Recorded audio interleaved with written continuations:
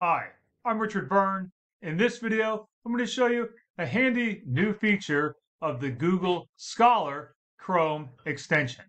Let's go ahead and take a look at what it is and how it works. So first of all, you'll find it in the Chrome Web Store. It's just the Google Scholar PDF Reader. And it's a really neat tool because what it lets you do is, let's say, select a PDF that you found through Google Scholar. Now, it's important to note that you need to click on the PDFs that are on the right-hand side of Google Scholar results, not on the link here. This will take you to the web page.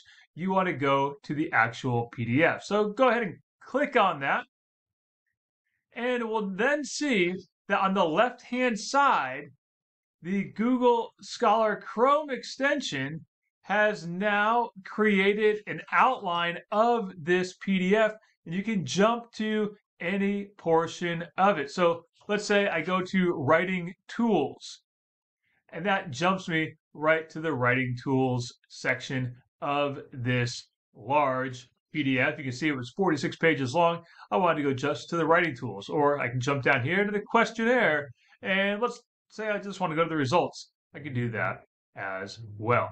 Now, I could also go in here and let's say highlight a portion of it, and we can cite that portion that I've just highlighted from the PDF.